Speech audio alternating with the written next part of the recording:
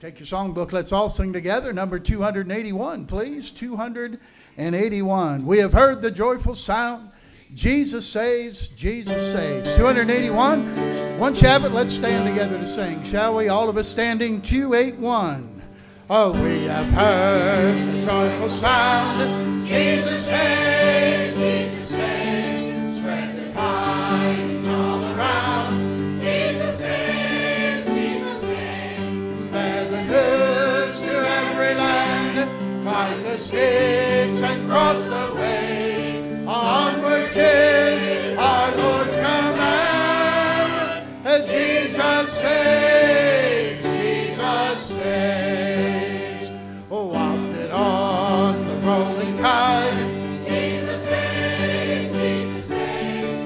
Mountains saves far and wide. Jesus saves. Jesus saves. Sing ye islands of the sea. Echo back the ocean caves. Earth shall keep earth to believe. Jesus saves. Jesus saves. On the last stanza now together.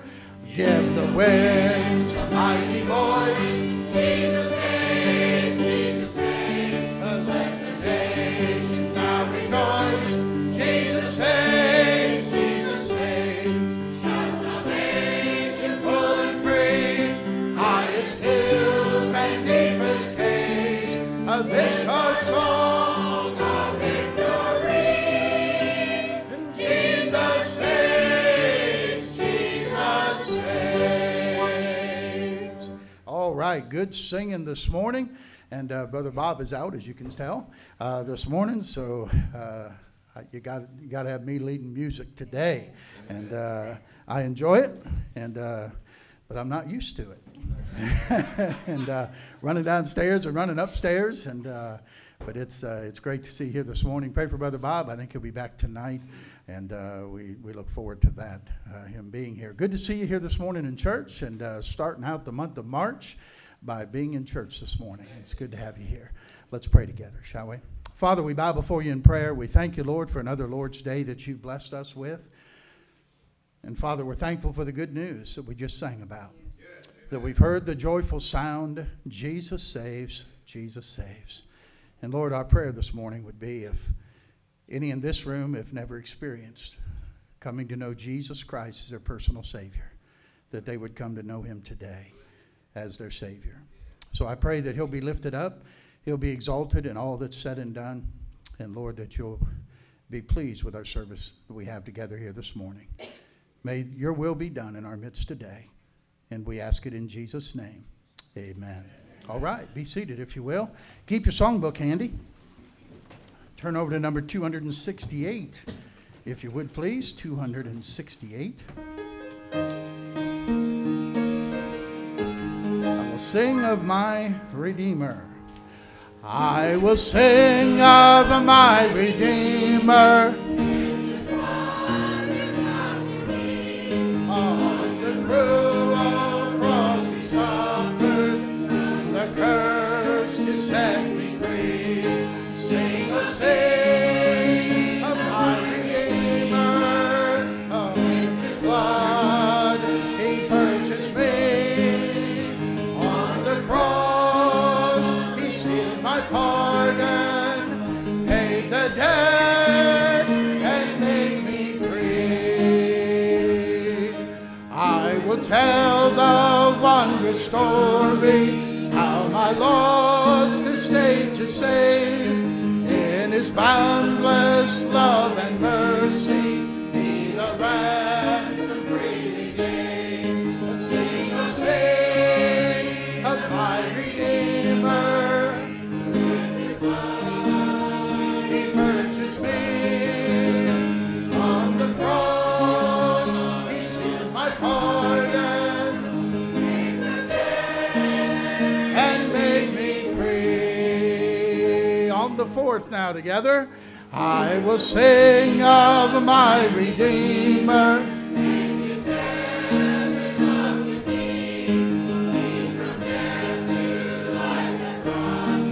Son of God within to be. Sing, oh, sing of my Redeemer, with his blood he purchased me. On the cross he filled my pardon, paid the debt and made me free. Good singing this morning. That's great. Now we have a few announcements for you. If you listen carefully, we'll have a regular schedule. Today, that means a 5:30 Christian growth class that meets down in the conference room, which is right across from our nursery. And our lesson this evening is how to get along with people. Probably don't need that class, but maybe you do. And, some good truths and some principles that'll help you. And so that's open to anyone who'd like to be there for the 5:30 class. That's 5:30 over in the conference room this evening. Then 6:30 tonight, Lord willing, we'll be right back here in the auditorium for the Sunday night service. And I'm going to talk to you tonight on how to know the will of God. How to know the will of God. You know, God is not in the business of trying to hide his will from us, okay? But there are some things we can do to make it much easier to know the will of God. And I can tell you why sometimes you struggle with knowing what is it that God wants me to do. And you understand, God didn't write a book that gave us every single option or every single choice, whether you should live on Elm Street or Oak Street or what kind of car you should buy and all those kind of things. If you had a book that told you all those decisions for everybody in the world, you understand we couldn't, we'd have to go look at it somewhere and train loads at a time. But he did give us some principles that'll help us. And so if you're curious about how can I know God's will, be back tonight, 6:30 for the evening service. Now remember, next Sunday is Time Change Sunday. Okay, we're at this time next week, it will be 20 till 12, okay? So if you show up at 10:30 for church, we might just be coming out as you're coming in, all right? So you want to make sure you pull it ahead Saturday night and get to bed a little bit early. You're going to lose an hour. And so let's be prepared for that next Sunday for Time Change Sunday, all right? I think that's all I have to do. Are the ladies going to have a meeting tonight? After service? Okay, those are ladies going on the retreat, which is this coming Friday and Saturday up in Mansfield, the ladies' retreat.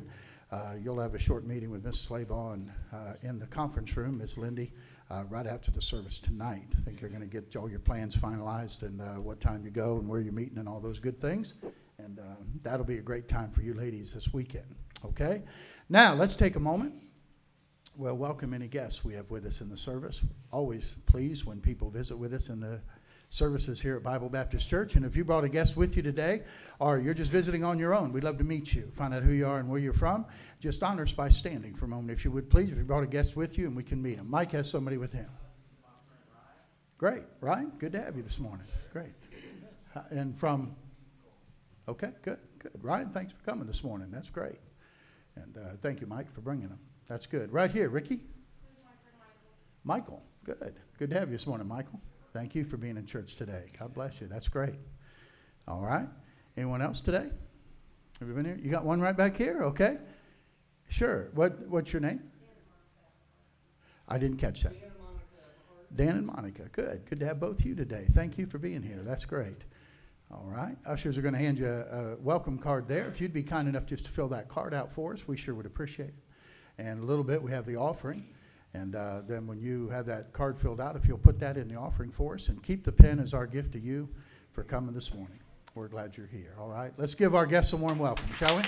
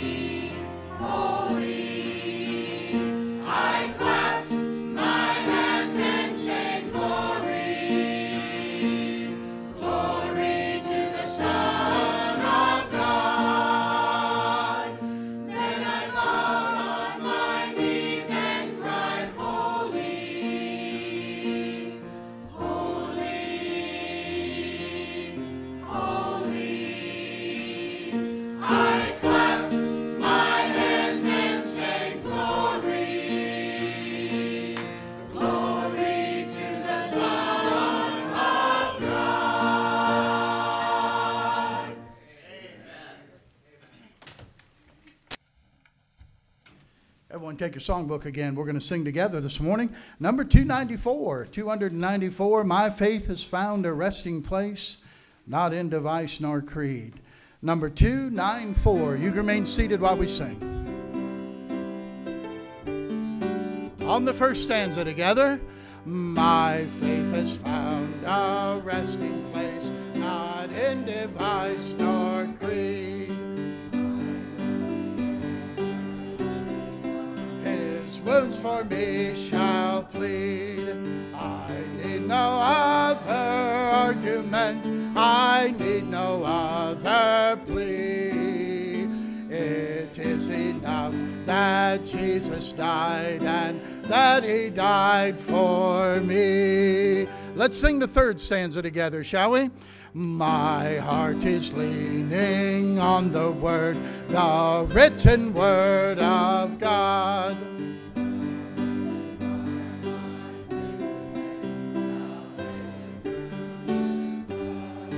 I need no other argument.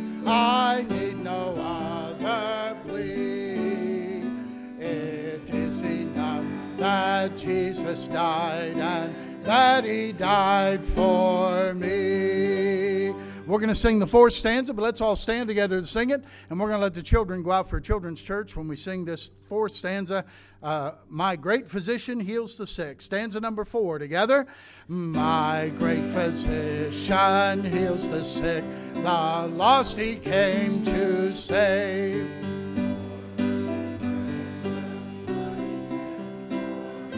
Life He gave. I need no other argument. I need no other plea.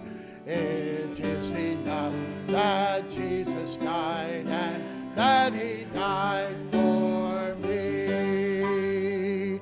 Turn over just a few pages to 275, would you please? When peace like a river attendeth my way, when sorrows like sea billows roll, it is well with my soul. 275. When peace like a river attendeth my way, when sorrows like sea billows roll,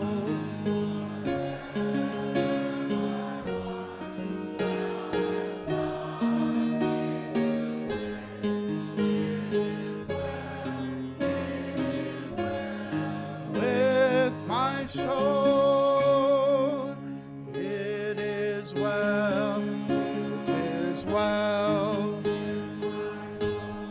With my soul, it is well, it is well with my soul.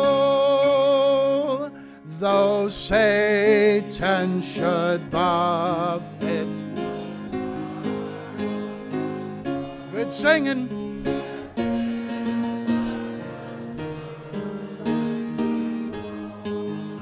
That Christ guarded my helpless estate and has shed His own blood for my soul.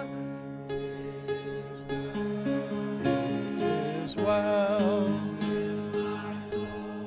with my soul. It is well. It is well with my soul. Instruments are going to play that through a few times. Greet each other this morning, especially our guests. We'll come back and do the fourth stanza.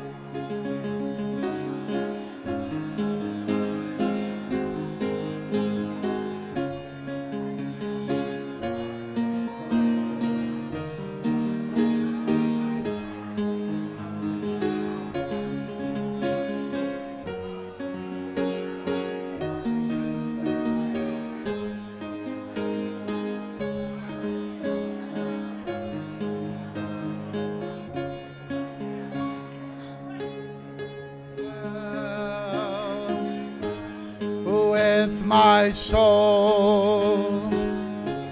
It is well with my soul. On the third stanza now, let's sing that together. My sin, oh the bliss of this glorious thought. My sin, oh the bliss of this glorious thought. My sin, not in part, but the whole is nailed to the cross, and I bear it no more. Praise the Lord, praise the Lord, oh my soul. It is well with my soul.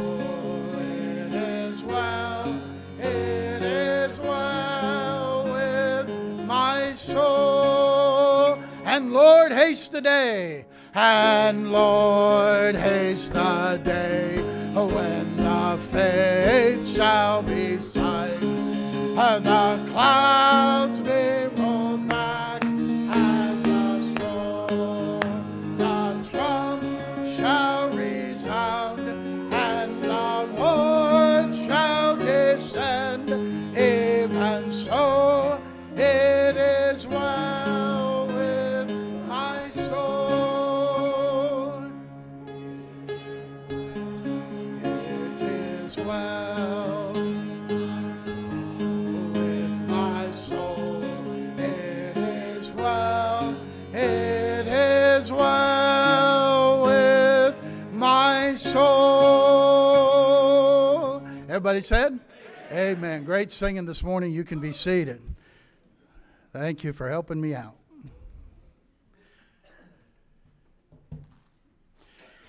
Ushers are coming and getting our offering this morning. This is our special, we call Higher Ground offering. It goes with our theme for the year.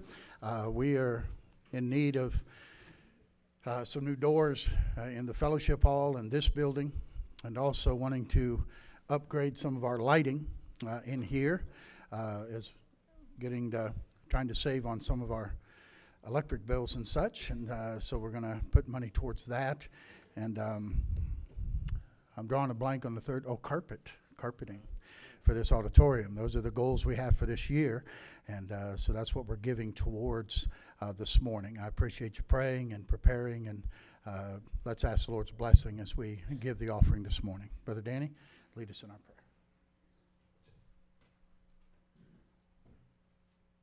Let's pray.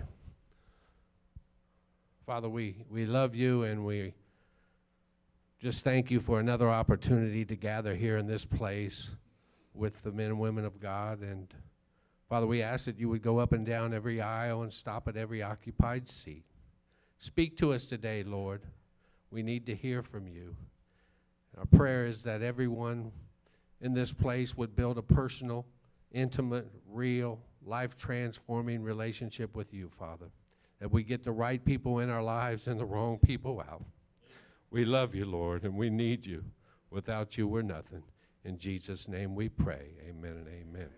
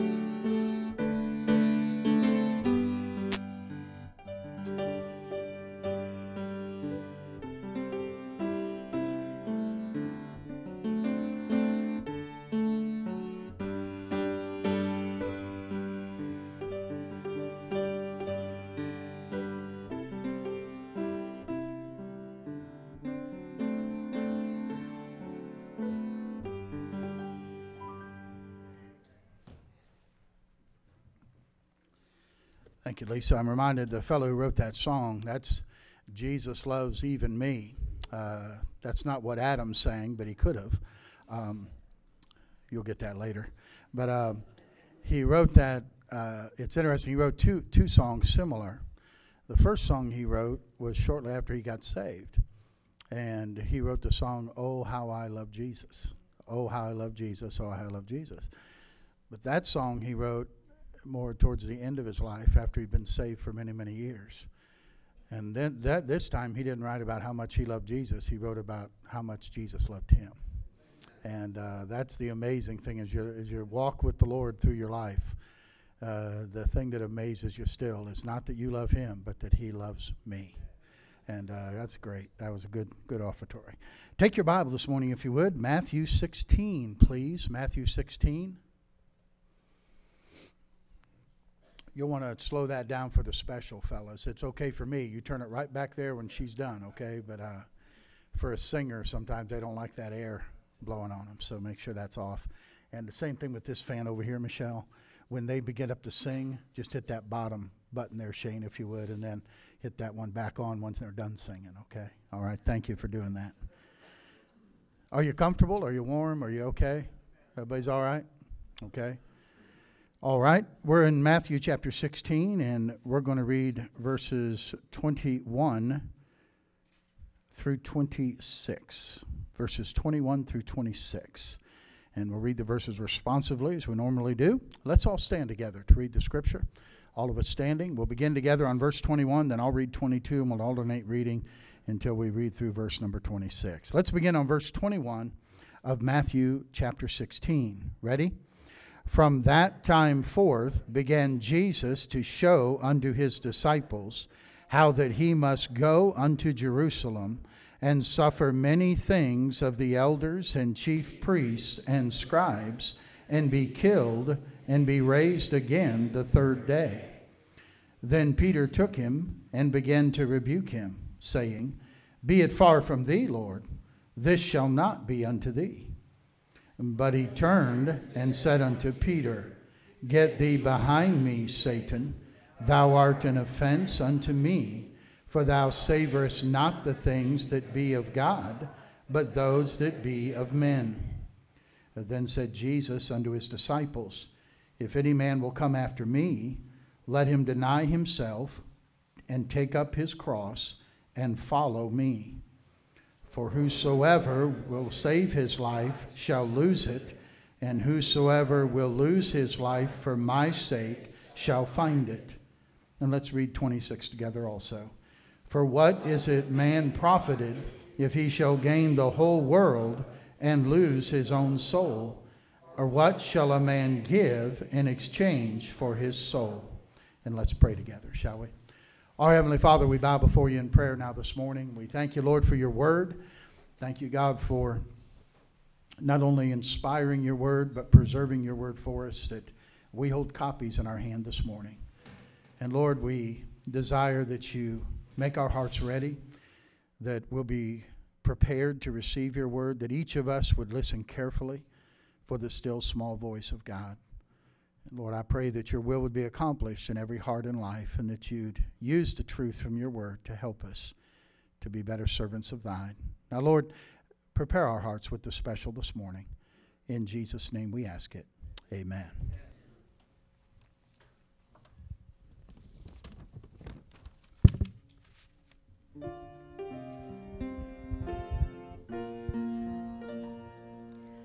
O Lord my God, when I in awesome wonder consider all the works thy hands have made, I see the stars, I hear the rolling thunder, thy power throughout the universe displayed. Then sings my soul, my Savior God, to thee.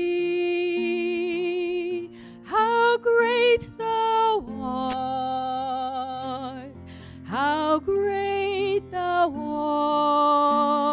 art. Then sings my soul, my Savior God, to thee. How great thou art, how great thou art. And when I think that God his Son not sparing sent him to die, I scarce can take it in that on the cross, my burden gladly bearing, he bled and died to take away my sin. Then sings my soul, my Savior God, to thee. How great thou art, how great thou art. Then sings my soul, my Savior God, to thee. How great thou art, how great thou art. When Christ shall come with shout of acclamation and take me home, what joy shall fill my heart. Then I shall bow in humble adoration and there proclaim, by God, how great thou art. Then sings my soul, my Savior God, to thee. How great thou art, how great thou art. Then sings my soul, my Savior God, to thee. How great thou art, how great thou art. That's good.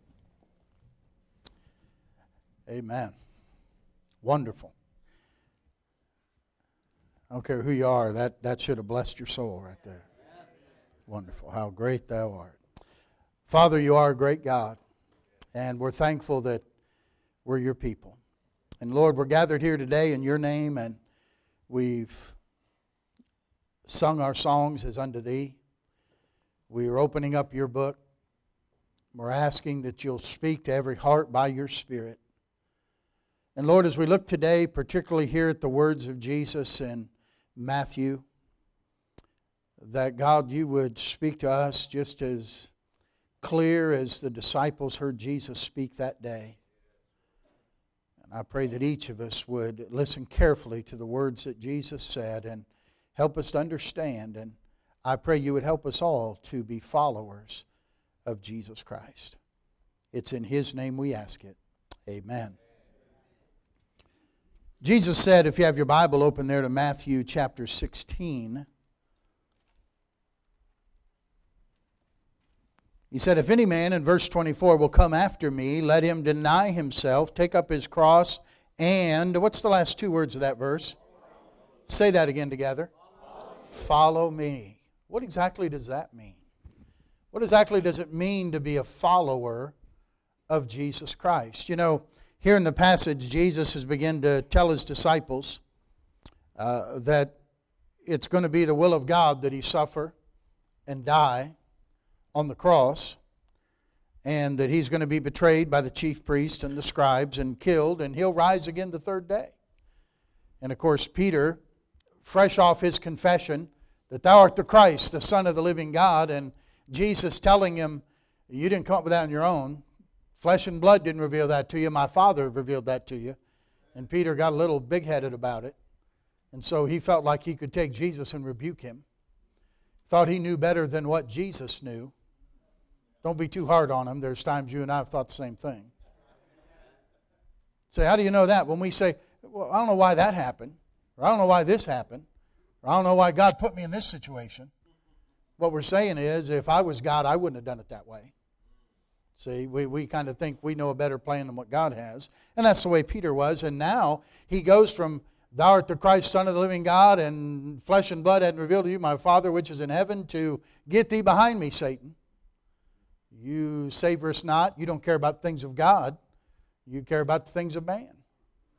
And so then Jesus said unto his disciples, understand who he's talking to here. He is not talking to everybody. He's talking to his disciples. He chose 12 men that he would train and work with and teach, and they would learn of him. And he's going to teach them about being followers of Jesus Christ. Let me make a distinction. There is a difference between being a believer in Jesus Christ and being a follower of Jesus Christ. But I will submit to you today, and I think you'll see as we unfold the message this morning, what this world needs and what God intended to impact this world for Jesus Christ is not believers in Jesus, but followers of Jesus Christ. Believers in Jesus won't get the job done. You believe, but the Lord is never content to allow you to stay just being a believer. He intends for you to grow. He intends for you to mature. He intends for you to go from just being a believer to being a follower of Jesus Christ. Now, what does it mean to be a follower of Jesus Christ? I believe he tells us in this passage what that means and what is involved in being a follower of Christ. And let me submit first of all to this morning, if you jot down 3 words for me, it'll help you know what is involved. And number 1, what's involved is crucifixion. Crucifixion. Notice what Jesus said in verse number 24. Then said Jesus unto his disciples, if any man will come after me, let him deny himself and take up his cross and follow me. Deny himself.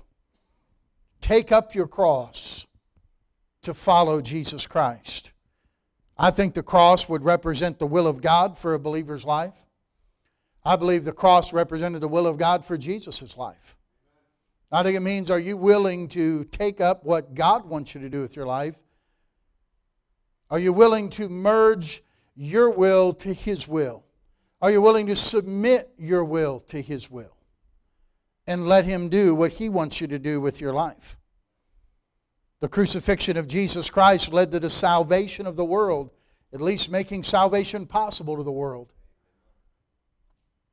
But the crucified life of the Christian will result in sinners coming to know Christ as their Savior. If you don't die to self, if you're not willing to deny self, if you're not willing to live a crucified life, you'll never be used of God to point others to the crucified one. The cross of the Christian represents the sacrifices that are necessary to follow Jesus Christ. Now, can I help you with something? As a new Christian maybe in the audience this morning, listen, I'll submit to you something that might help you. That following God's will and being a follower of Jesus Christ is never comfortable to your flesh. It won't like it. Okay? The flesh will want to stay in control. I'll preach the sermon. You listen to the sermon. All right? To be a follower of Christ, you have to bear the cross we're given. And that cross is there for us to crucify the flesh. The flesh represents the old nature. The flesh represents what I want, what I think, and what I feel. You know how somebody lives who does not have Christ in their life? They live doing what I want, what I think, and what I feel. That's how they live. Now, as a believer, you have the choice to make. Do I still live doing what I want, what I think, and what I feel? Or do I live by the Spirit of God who dwells in me, by my faith in Jesus Christ, and He tells me what God wants, what God thinks, and what God feels? Now, which one do I follow? Now, here's the thing. If you want to be, that's why James tells us the double-minded man is unstable in all his ways. What's double-minded mean? The flesh tells me, I want to do this, I want to feel this, I want to think this, and God says, no, you should do this, and I think this, and you should do... No, I think I should... No, God says do this. No, I think I should do this. No, God says do this. What are you doing? You're double-minded. And you know what happens? You never get anywhere. You're unstable in all your ways. Up and down and up and down. Everybody always has to check you out to see whether you're up today or down today. What kind of mood are you in now? You're unstable because you're double-minded.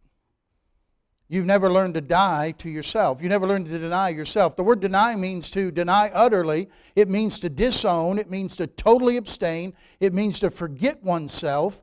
It means to lose sight of oneself and one's own interests. Say, well, I got my rights. No, you don't. We are servants of Jesus Christ. Give up, you die to yourself. Paul wrote it this way: I am crucified with Christ. Nevertheless I live. Yet not I, but Christ liveth in me. And the life that I now live in the flesh, I live by the faith of the Son of God who loved me and gave Himself for me. Paul said, I am crucified with Christ. Hey, the middle letter of pride is I. I'm crucified with Christ. The middle letter of sin is I. I am crucified with Christ. Our issue is we're not willing to be crucified. We're not willing to deny ourselves. Now there's some other things the Bible says, and Jesus said that we need to be able to deny. Look in Mark chapter 10. Would you hold your finger there or put a piece of paper in Matthew 16. We'll come back there. But look over to Mark chapter 10. The book right after Matthew is Mark 10. And notice with me, if you will, verse 21. Well, let's back up. I'm going to get to verse 21. Let's back up and get the story starting in verse 17. And when he was gone forth in the way, there came one running and kneeled unto him and asked him, Good master, what shall I do that I may inherit eternal life? And Jesus said unto him, Why callest thou me good? There's none good but one, that's God. Thou knowest the commandments. Do not commit adultery. Do not kill. Do not steal. Do not bear false witness. Defraud not. Honor thy father and mother. And he answered and said unto him, Master, all these have I observed from my youth. Then Jesus, beholding him, loved him, and said unto him, One thing thou lackest. Go thy way, sell whatsoever thou hast, and give to the poor, and thou shalt have treasure in heaven. And come, take up the cross, and what? Follow me. Oh, but he was sad at that saying, and went away grieved. Why? For he had great possessions. What was his issue? He isn't willing to deny his possessions. He isn't willing to crucify his possessions. It's really a lesson in priorities. There's nothing wrong, listen, with having possessions, but there is something absolutely wrong when possessions have a hold of you. Where so many Americans live. See, his stuff became his God. His things became his God. And listen, it may not just be that things you have, but listen, you got so many things and so many payments that you are strapped financially. And so you have to get overtime, you have to get Sundays, you have to get every time they can give you some money because you are controlled by your possessions. And so when a special need arises and we say, hey, we need a special offering, In your heart, you say, man, I'd like to give to that, but I can't. I got too many payments. We're strapped to our possessions. Easy to happen. Easy to happen in America. And there are folks in this room who are not in that way today, but at one time in their life they were that way. And they had to free themselves and deny themselves those possessions. Jesus said, no man can serve two masters. You cannot do it. You cannot serve God and mammon or money. Possessions can keep you from bearing the cross. You have to deny possessions. You have to learn, sometimes you just have to say, no, I don't need that. Let me take a real quick quiz. How many of you have something at your house right now that you bought and you look at it now thinking, why in the world did I buy that? Yeah. We all do. You got stuff you're looking at thinking, man, that's been in here for how many years and we never use it. What are we doing with that? People park $30,000 and $40,000 automobiles outside in the elements while they keep $1,000 worth of junk in their garage. Figure that out. You know why? Possessions. Possessions. We're caught up in possessions. The second thing you have to deny yourself to is people. Let's go to Luke chapter 14. Would you go there, please? Luke chapter 14. Keep going to your right. Right after Mark is Luke. Luke 14.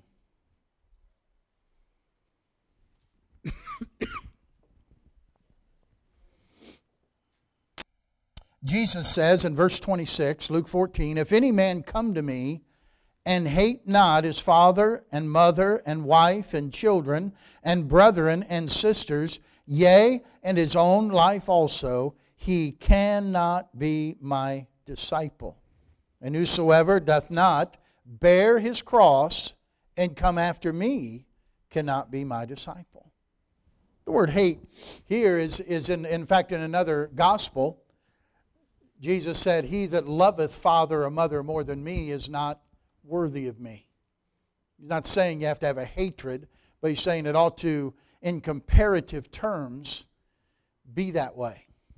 In other words, you can't put a father or mother ahead of the Lord. You can't put a wife or a husband ahead of the Lord. We were talking the other day, every wife ought to be more than happy to be the second love of her husband's life as long as God is his first love. And by the way, every husband would want to be the second love of his wife's life as long as God is the first love of her life. That's the way God intended for it to be. But we're to love Christ supremely. We're to love Christ like Jesus told Peter on the shore of Galilee that day when he was frying the fish. Simon, son of Jonas, lovest thou me more than these? He didn't say you couldn't love fish. Aren't you glad, Pete? He didn't say you couldn't love fishing. He said, but you can't love that more than you love me. You have to love me supremely. Again, in the text we read today, we talked about how Peter begins to rebuke Jesus for telling them about the suffering the Lord's going to have him go through. It doesn't, when Jesus told Peter, flesh and blood didn't reveal this to you, my Father which is in heaven, Peter loved that. And Jesus loved Peter there. But let me ask you a question. When he said, get thee behind me, Satan, thou savorest not the things that be of God, but the things that be of men, did Jesus not love Peter anymore? No, he still loved him. He still loved him. But he's letting Peter know, you have to love me supremely. And Peter loved Jesus, but he didn't love him supremely. Did you know people can keep you from bearing your cross? Some people never want to do, never will do what God wants them to do because they're fearful of people. Family. Let me illustrate it for you. Go back to Genesis chapter 11, will you please? Genesis chapter 11, first book of the Bible. A fellow where most of us are very familiar with, named Abraham. Abraham's hometown was called Ur of the Chaldees.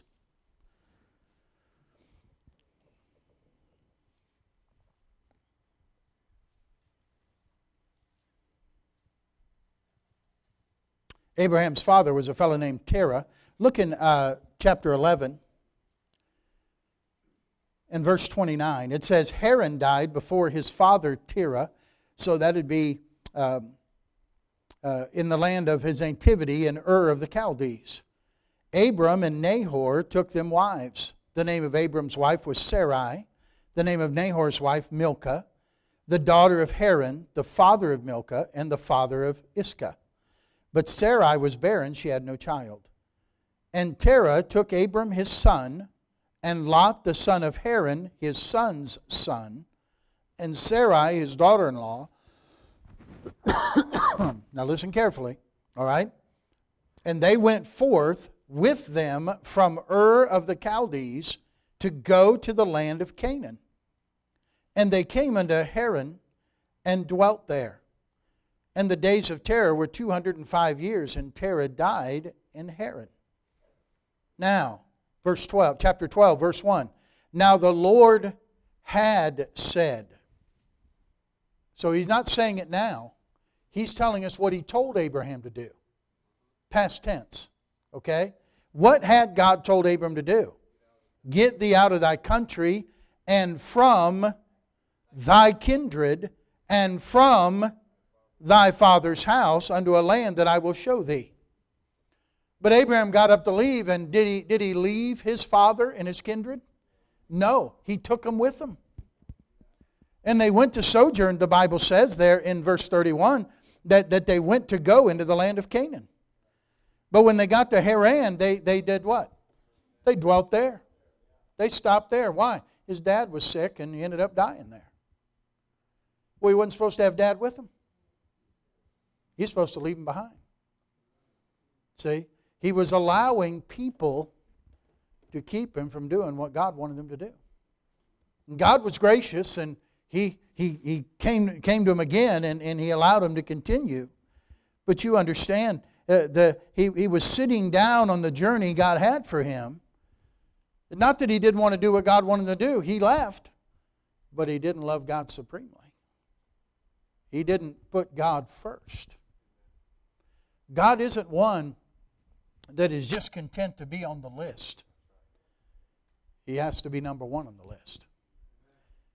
Seek ye first the kingdom of God and His righteousness, and all these things will be added unto you. The old song we sing sometimes on Old Fashioned Day, Brethren, we have met to worship. The last verse says, let us love our God supremely. Let us love each other too. You have to be careful of who, that you don't, listen, you have to deny some people. Brother Danny prayed today, we want the right people in our life and we need the wrong people out of our life. Because those who do not love the Lord will not help you serve the Lord.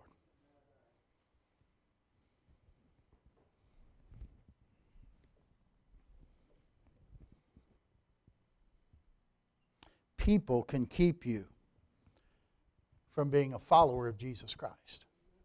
Because people may keep you from living a crucified life and following the Lord and loving the Lord supremely. So we have to deny possessions, we have to deny people, but we also have to deny our own pride. Pride. The cross is not a popular thing. Can I help you know? If you're going to be a follower of Jesus Christ, it won't be a popular decision.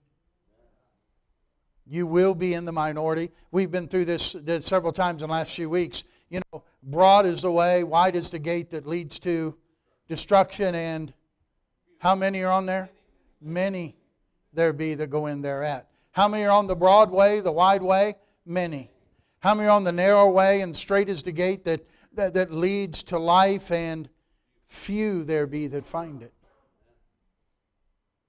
And so you're going to be in the minority. So you have to be willing to accept criticism. You have to be willing to accept people looking down on you and keep your humility. Paul said this way in 1 Corinthians 1 verse 18, the preaching of the cross is to them that perish foolishness, but unto us which are saved, it's the power of God. To the average person who you say, I'm going to church Sunday morning, they'll think, well, what band is playing? What kind of music you got there? I mean, is it cool to go? No, we just go and we sing songs and we listen to a guy preach to us. Huh? Man, that's kind of dull, isn't it? No, to those who are lost, it's foolishness. Ah, but that's what you're saved. It's the power of God unto salvation. Totally different.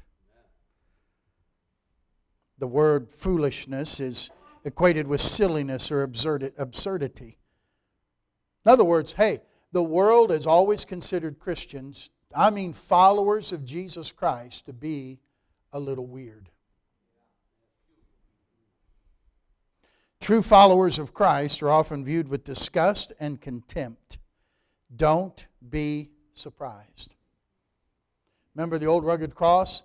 It's the emblem of suffering and shame. We live in a day and age when many Christians don't want to have any shame for Jesus Christ. But I am not ashamed of the gospel of Jesus Christ. For it is the power of God unto salvation to everyone that believeth, to the Jew first and also to the Greek. It's never been popular with the world to be a Christian. The kind of Christianity that wants to be accepted by the world and fit in with the world and welcomed by the world, that's not the Christianity of the Bible. It's just not there. The one who is full of grace and truth that we talked about in Sunday school this morning. The one who is the epitome of graciousness and truthfulness, who had the proper balance that you could ever have as a Christian, walked this earth. They took Him and they crucified Him. Jesus looked at His followers and He said, if they hated me, they're going to hate you. And I could put a little parenthesis in there saying, unless we are not like Him at all. If the world is embracing me as a believer, I ought to step back and think, what kind of believer am I? Am I truly a follower of Jesus Christ? So we have to have crucifixion. The second word I want you to jot down today is the word consecration. Consecration. We don't hear that word much in these days. But not only do we have to deny ourselves and take up our cross and live the crucified life, we have to live a consecrated life. Notice what Jesus said again in Matthew 16.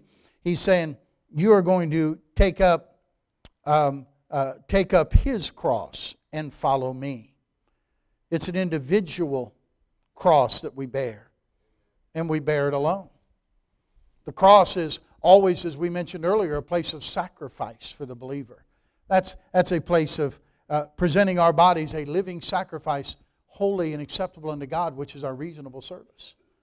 It's offering ourselves to God. That's consecration, is to be set apart to God, giving ourselves completely to Him.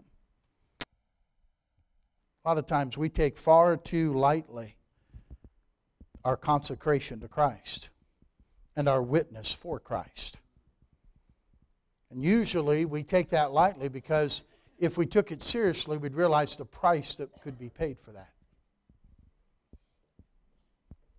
I'm always amazed that occasionally we'll get stories of Christian people, and I'm not just talking about non-Muslim. I told our Sunday school class you have to be cautious sometimes when word comes back from other countries that Muslims killed this many Christians. What they really mean is sometimes they're truly born-again Christians, but sometimes they're just people who aren't Muslim. The media will portray anybody who's not Muslim to be a Christian, but we know that's not the case. Okay? Someone can be not a Muslim but not truly be born again. And so you have to be born again. But there's occasionally we have people who are being murdered, people who are being martyred for Jesus Christ that we never hear about. Our media will not report it to us. We don't know the sacrifice that is being paid for the cause of Jesus Christ. But if you want to be, listen, if I want God to use me in a powerful way, then I need to be powerfully consecrated to Him. God is a responder to what we do. He said, draw nigh to me, and I will draw nigh to you. God says, oh, I just feel so far away from God. then God says, draw nigh to me, and I'll draw nigh to you. I want God to use me in a powerful way. God says, then powerfully present yourself to me. Let me see you come to me with all your heart. You'll seek me and you'll find me when you seek for me with all your heart. Not half-hearted, not going through the motions, but truly committed to seeking Jesus Christ.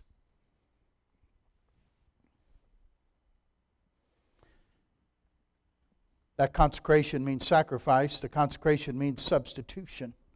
Because the cross is a place where Jesus died for us. He died in our place.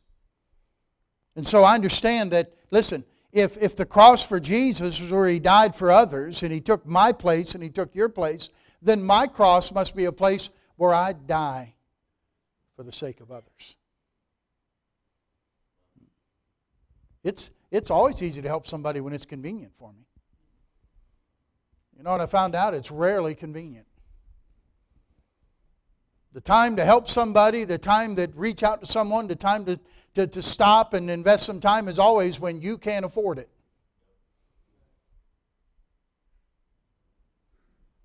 The Christian's cross is where death takes hold so that the life of Christ can be manifested to the world. People will never see Jesus in us if we don't get out of the way first. And we have to die. Then there's no self-glory. You see, the Christian doesn't live for self-recognition. The Christian doesn't live for immediate gratification. The follower of Jesus Christ is more interested in what's coming hereafter instead of what's coming right now. You're living with the long look, not the short look. That's a follower of Jesus Christ. The cross, place of sacrifice and substitution, but it's also a place of shame. The Bible says in Hebrews 12. Look at Hebrews 12 with me, will you? Are you okay this morning? We're almost through. Hebrews 12. Well, I'm glad I have a Bible this morning. Hebrews 12. Familiar verses to us in verses 1 and 2. I want you to look at them, though. Where the Bible says, wherefore seeing we also are compassed about with so great a cloud of witnesses, let us lay aside every weight and the sin which doth so easily beset us, and let us run with patience the race that is set before us, looking unto Jesus, the author and finisher of our faith, who for the joy that was set before Him endured the cross, despising the shame, and is set down at the right hand of the throne of God. Several things to notice here. Obviously, if Christ endured the cross, we're going to have to endure some things. We were talking to somebody, I can't remember who I was talking to the other day, and they said, you know, one of the things we hear way too much of in these days is, I'm offended. That offended me. Well, why don't you just endure some things? And get some toughness. Paul wrote Timothy, who is a preacher boy, you know what he told him? Thou therefore endure hardness as a good soldier of Jesus Christ. Sometimes you just got to endure it.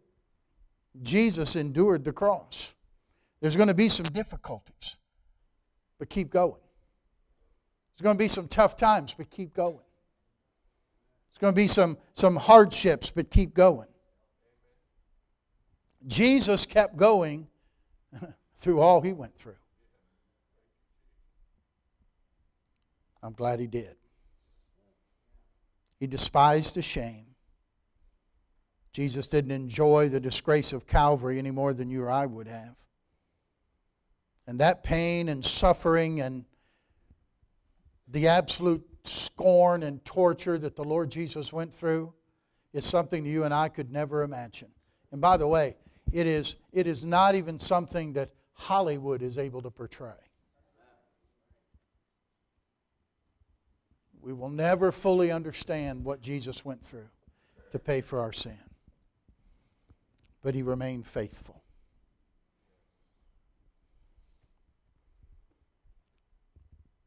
The last word I want you to write down this morning is the word confirmation. Conformation, not confirmation, conform. C-O-N-F-O-R-M. Deny yourselves, take up the cross, and follow me. That means we follow the example of Jesus Christ. That's what it means to follow. It means to observe. It means to I was looking at just a minute ago. To obey, to observe, to practice, to act in conformity to. It's our duty to follow the commands of Christ. That's what a follower does. Jesus prayed in the garden. He asked the disciples to pray.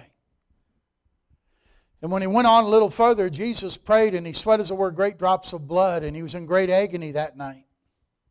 And when he came back to those disciples who were with him and who he spent 3 years of his life investing in, boy, they were on their face crying and praying and just right with him, weren't they? No, they're sleeping. I don't know about you, but that would have been awful discouraging to me.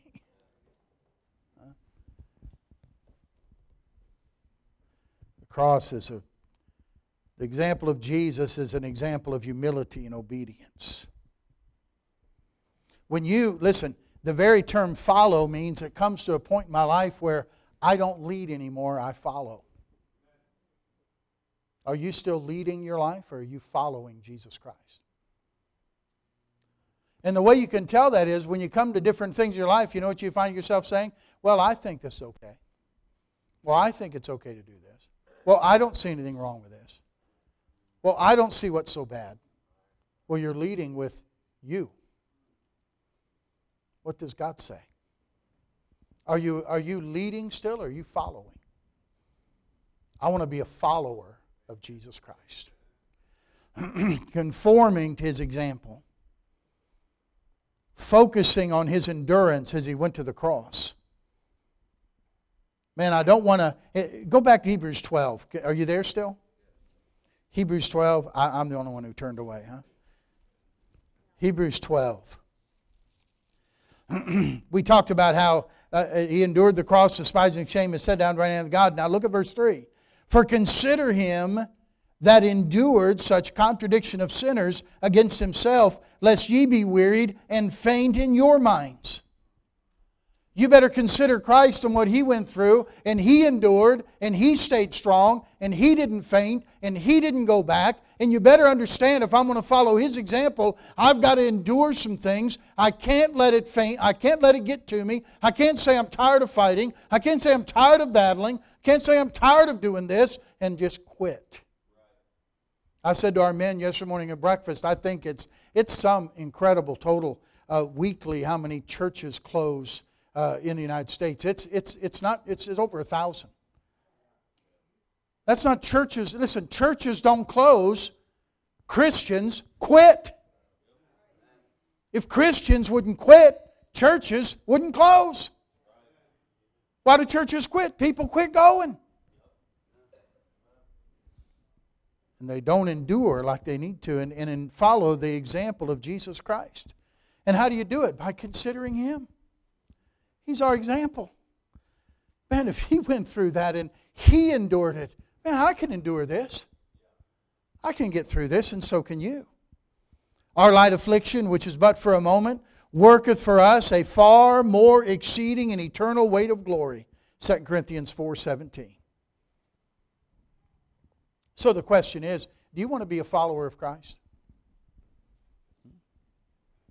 Are you willing to use those 3 words, crucifixion? Are you willing to be consecrated to Him? Are you willing to be conformed to Jesus Christ and to follow His steps? To be led by His example and to follow Him? Deny yourself, take up your cross, and follow Jesus. The songwriter said, must Jesus bear the cross alone and all the world go free? No, there's a cross for everyone. and there's a cross for me. If any man will come after me, let him deny himself, take up his cross, and follow me. Father, I pray you'll take the truth this morning and allow us to be followers of Jesus Christ. I believe this world is in desperate need of followers of Jesus.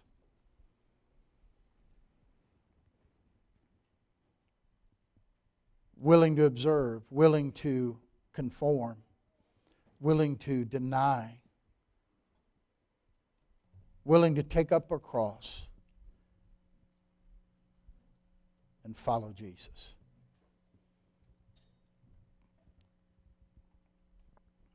I pray, God, that you would put it in the heart of those in this room that know you as their Savior, that they would be followers of Jesus Christ.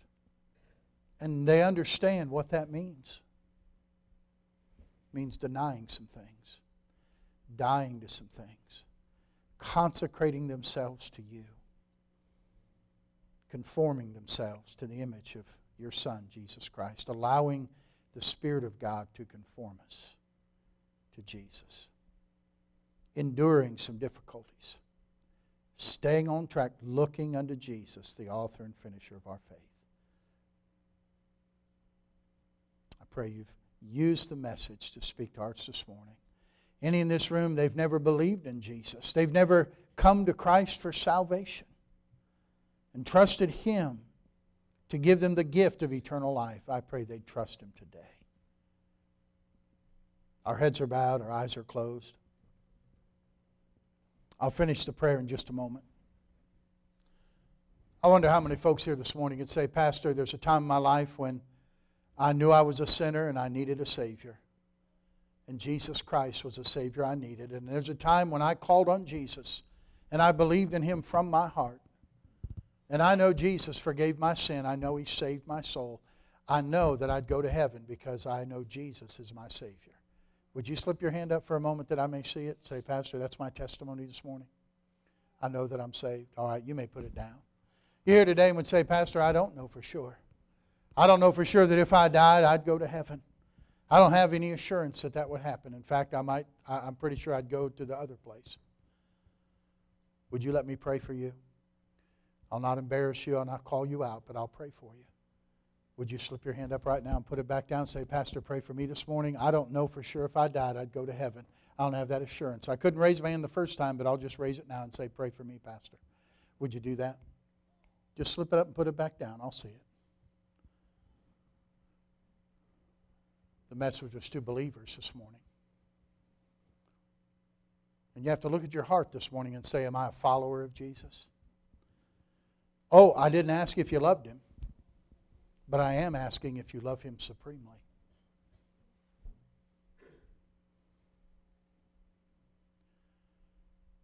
You're willing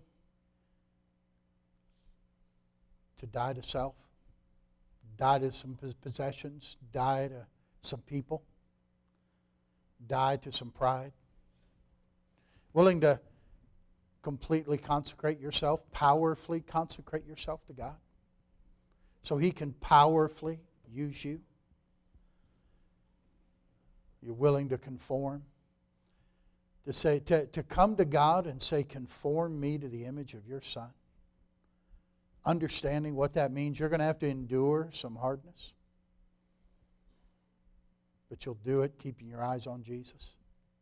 How many believers here this morning would say, Preacher, the Spirit of God is speaking to my heart.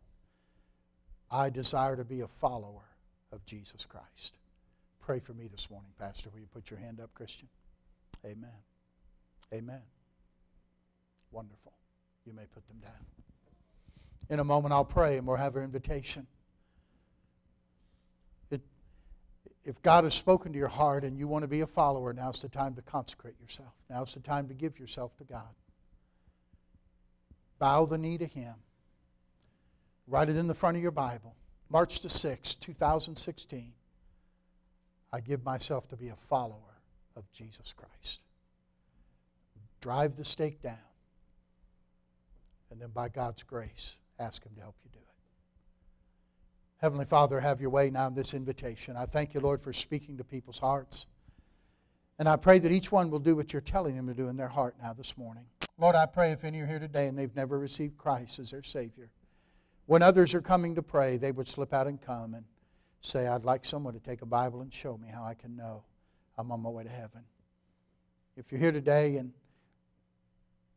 they've been saved, they've trusted you as their Savior, but Lord, they've never been baptized, I pray they'd come and say, I want to obey the Lord in baptism.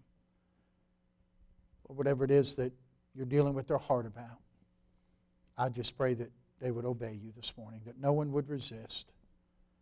But Lord, more importantly, we could leave this place today saying we are going to be followers of Jesus Christ. Have your way in every heart, please, and I'll thank you for it. With your heads bowed, you stand to your feet. As you stand to your feet, our pianist will play. As she plays our invitation hymn this morning, God has spoken to your heart. Respond to Him today. The altar is open for you.